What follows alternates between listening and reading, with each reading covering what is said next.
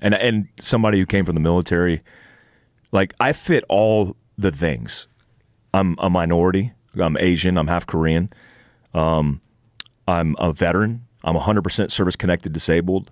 So I fit all the categories. What does that mean, 100% service-connected disabled? So it means it's called total and permanent, which I am. It means I'm 100% disabled according to the Veteran Affairs Office, but also total and permanent, which means you can't, like right now, if a veteran is, let's say 100% disabled or 90% disabled, it's a weird system.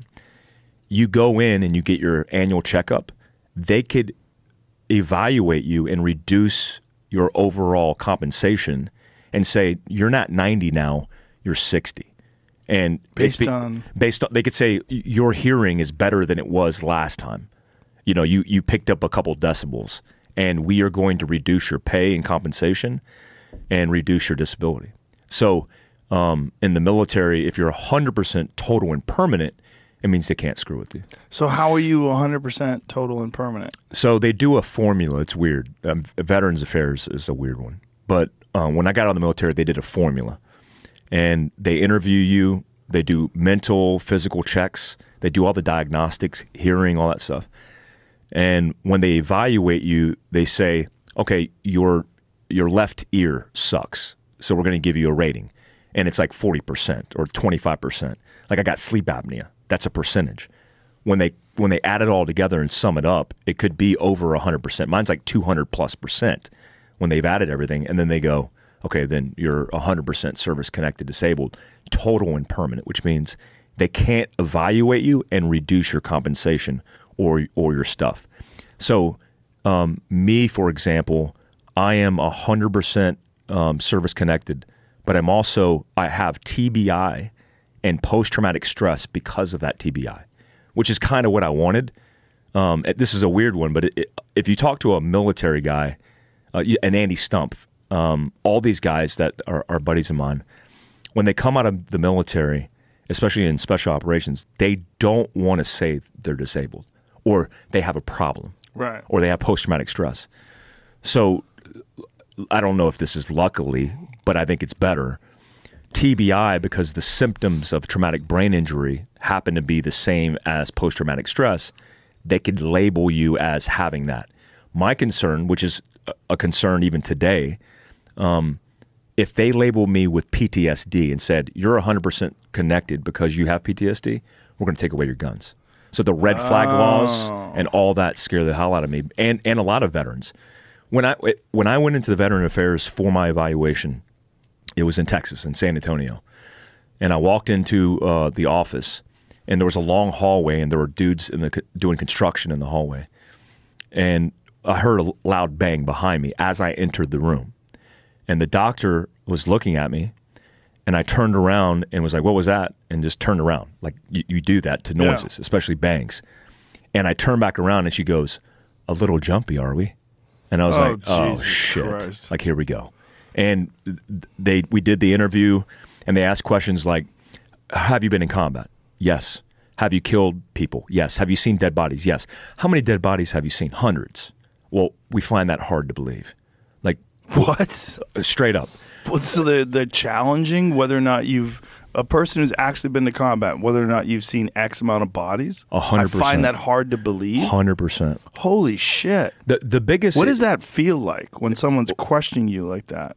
It was the most disgusting thing. I almost got up and walked out. That was the psychologist evaluation. When I got my physical eval, it was a gentleman who was a veteran. Most of the guys are veterans. They served in some capacity, so they get it. They understand. But they're used to dealing with shitheads. And I want to be careful because there are guys who suffer from post-traumatic stress. There's dudes who get blown up. There's dudes that go through a lot. But the reality is most people who serve in combat don't do so at what I would call the tip of the spear. They're not in the front lines. They're not involved in continuous combat. They might have one rotation. So most of what they see are people who have maybe gotten blown up, maybe not even been to combat. They have the fear of impending doom has created this trauma inside of them, and then they want disability. And I'm not judging because some of those guys do. I know some of those guys, but they're not used to a guy who has an experience in combat where they volunteered for it, they wanted it, and they did years of it. So when I talked to the guy and he physically evaluated me, he's like, move your neck, because mobility is a part of the equation.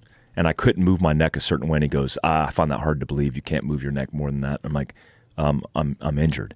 And he goes, well, let's talk about the history of where you've been. And I started lining out my combat time. And he's like, oh, this is different. He goes, well, who'd you serve with? And I was like, I was a Green Beret. I'm like, oh, okay. So how many years in combat? Yeah, 4 years in combat. Oh, okay, well, this is different. And he almost like shifted and almost apologized to me, because he's like, hey man, I'm used to seeing garbage. Oh, okay, so they're used to people that are trying to like kind of scam the system a little bit so they don't have to work again. Yes. Yeah. Yeah, but just to challenge you on that way, I find that hard to believe. Yeah. Like, I find it hard to believe you can't move your neck. Like, bitch, you don't know my neck. I know. It's like so crazy that they would immediately go to that. Yeah, and there are some VAs that are better than others. I will say this about San Antonio especially.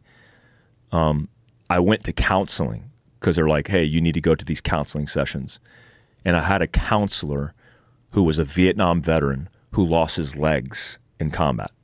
And he was a long-range surveillance guy. So he's a combat arms guy like me. Immediately we had rapport because I respected what he said. And I trusted him because we had this uncommon, unspoken experience. And he helped me through some shit. And that was beneficial for me. But there are places throughout the country that don't give two shits about veterans. They're checking the block. It's impossible to fire a GS. We know that, historically speaking. From GS? A government service employee.